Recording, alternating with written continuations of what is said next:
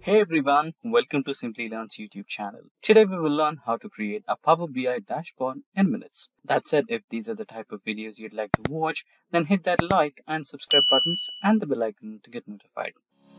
Craving a career upgrade? Subscribe, like, and comment below. Dive into the link in the description to fast-track your ambitions. Whether you're making a switch or aiming higher, Simplilearn has your back.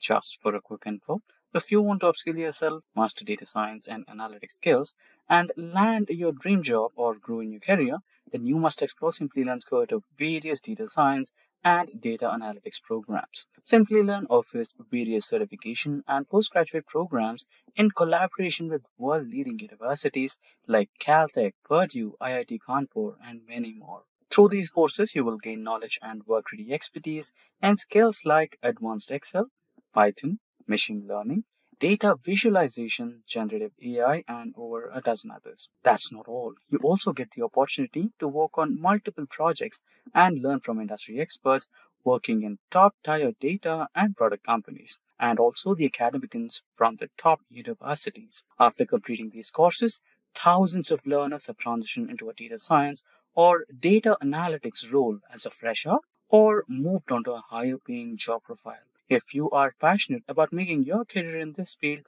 then make sure to check out the link in the pinned comment and description box below to find a data science and data analytics program that fits your experience and areas of interest. Now, without further delay, let's get started with today's topic, which is about how to create Power BI dashboard in a few minutes. Yes, you heard me right. You can create a complete Power BI dashboard, or also known as a report, in just a few clicks and a few minutes. Now, in this particular video, we are minimizing the time in creating dashboard because sometimes data cleaning process, you already know if you're an expert or if you're a beginner in data analytics, you already know there are steps in data report or a dashboard, right? First, you load the data from a source. It can be cloud, PDF, Excel workbook, CSV, or anything. And after that, you do some data cleaning, right? You split the columns or you eliminate some blank rows, blank columns, and some irrelevant data which does not fit, or some for more reference on data cleaning, you can also refer to the video which is linked in the description box below. And so, right, that's the process. So basically, you import the data from the source, clean it, transform it, and then load it, and then create a dashboard, right? So in this particular video, we have the completely cleaned data set, which is really available for creating report, which will be also linked in the description box below if you want to follow us along. So with that, let's get started, right? So that's how it goes. Now let's have a look at our data. So our data has some row ID, order ID, order date, ship date. So basically, you can totally understand this particular data set is about sales report, right? Let's say I'm working with XYZ company, which is based on data analytics, and I get an email from my client that he or she wants to know how exactly the sales are performing, in what exact states or countries, and what exact regions, and what category of products or subcategory of products, and what's the sales quantity, order, profit, right? So let's say you have one category or subcategory or a product which is giving you a high number of sales and profit, right? You want to improve more, you can increase the price. Or let's say you have some product which is not performing so well, right? So you can offer some discounts, let's say like 50% off, so that you can move out the product from your store, right? So some basically, if you analyze the data and you come up to a decision where which product is performing in which region or state or country, and which product is performing in not performing in which region, state, or country, right? You can come up with a strategy for sales and improve your revenue. So that's the entire process, right? So with that said, so this is the data we have, and let's quickly jump onto Power BI and get going with creating a report or dashboard within a few minutes, right? So here we are on the Power BI desktop. So here Absolutely, you can see you can import data from Excel, you can import data from SQL Server, you can import data from a blank table, or use some sample data. Apart from that, you can also get data from a different sources as well, right? See, we will be trying to do some automation, right? So regarding the automation, we can also go through another video from Simplilearn, which will help you understand how to automate the process of data transformation, cleaning, and uploading. So you can just give the file location here, the folder. So I'm going with the folder here. So it will give me a new window. You can go to browse, and I think I have my folder in downloads and Excel datasets. Excel. I think I'll be having that named as sales report. Yes, just click OK, and you have the sales report here. You can have a quick preview of the data. So here you have the options: combine, load, transform data, right? You can just directly load, because I've said you that this particular data set is completely clean and is ready for reports, right? So you can just select the data you want and just load, right? I'm doing it this way because let's say, for let's not let's say, we have the data here in a form, in such a form that the data is from last 3 to 4 years, right? So let me select it this way. So in this case as well, it will take the Excel file, and even if you add some more data to it, it will apply the changes to it, right? So let's say we have the data for the last 4 years: 2020, 2019, 2021, 2, and 3. And since 2024 is not completed yet, we are not taking that data. Let's say we enter into 2025, then the new data for 2024 gets updated and loaded onto the same data table. And you don't have to process the data once again, clean it, transform it, load it. No, that's not gonna happen. You can just load the data, you can just drop the data on the Excel spreadsheet, and your dashboard or report will reflect the new changes automatically just by refreshing your dashboard, right? That's the automation you can do. So what exactly automation is?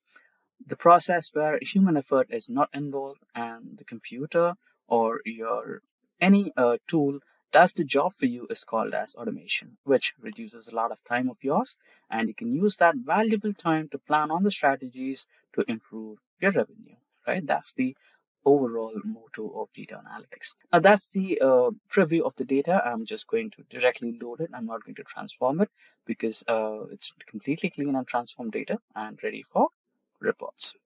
So here you go, and you can close. If there are minute errors, you can just close it. And if you want to check your data, you can go to your data here, and you can have the sample data right here, right? If you check the order date, not ship date, sorry, ship date can enter into 2023 as well, right? So here you have 2020 and the other dates, right? So you will have, okay, let's go to the data filter. So you basically have 4 years, not 2024, right? So that's the way. If you just add the 2024 data, it will automatically reflect in the visualization. Now, all that we need is create a dashboard or report which will help us analyze some data, right? So let's get started. Just double click on the report section, and here you'll have icon or wizard which will ask you what exactly you're looking for. Preparing Q&A. So I want region-wise sales, and I want it in a bar graph. There you go. You have the region-wise sales in bar graph. Press on OK, and you have it. And you can place it somewhere in the corner. Then if you want another one, double click, and you want category-wise category sales, and let's take that in pie chart. Category sales pie, and here you have it. Press on agree and accept, and you have it over here. And year-on-year sales in a line graph, sales by date, or sales by Sales by date, line graph. Here you have it, accept that. So that you can identify which is the peak performance year or peak performance date for us, which gave us the highest number of sales in a certain region, right? So here we have it. You can place it, you can customize it, right? And now let's go for subcategory. Double click and subcategory. I think we have a hyphen or space there. Sales. The type of chart you want, you can go with the donut one. Select that and agree. So you have a subcategory wise sale, and now let's go with region wise. I mean the country wise, right? So let's go to the data again here. So here we have segment city, state, country. Okay, let's go with country now, right? Country sales map chart. So whenever you have a region or state or a country involved, go with map charts. It's the best way to represent, right? So we have considered European nations over here. So for that reason, we have the European states here. And now we can let's go with the data once again and have a look what else we can do. And shipment mode, right? So you have the shipment mode as well. So you can identify what type of shipment mode customers are majorly preferring. Shipment mode, bar graph, agree. So basically, I think we have 3 types of shipment mode. Let's check the column name of shipment mode properly. Ship mode. It's not shipment mode, it's ship mode, right? So let's type again. Ship mode, bar graph. Okay, shipment mode sales, bar graph. There you go. So agree, accept it. So you have standard shipment is the most preferred one. Now we have this, so let's add some KPIs here. So KPI of sales, you will adjust that, agree, there you go. And let's add a KPI for profit, and you have it, agree. KPI for revenue, double click.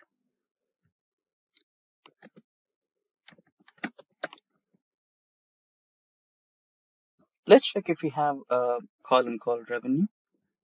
Quantity, discount, profit, right? So let's go with quantity and discount. So revenue is not added, so it's okay.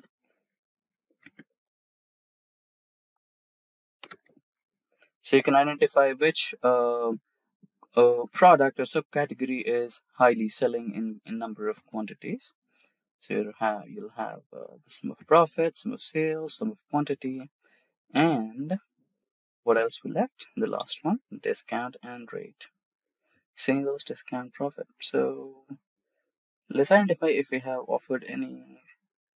Okay, so let's add a KPI of rate as well. If we are completely focusing on a single product, a single category, we must be having a KPI for rate as well. Double click somewhere, KPI on rate. There you go. Accept it. And you have the completely formatted dashboard or sales report ready for a meeting.